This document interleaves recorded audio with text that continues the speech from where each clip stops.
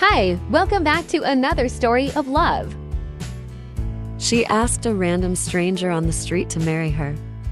After her stepmother plots to marry her off to a shrewd man for a possible business alliance. However, the stranger turns out to be none other than the most sorted-out bachelor in town.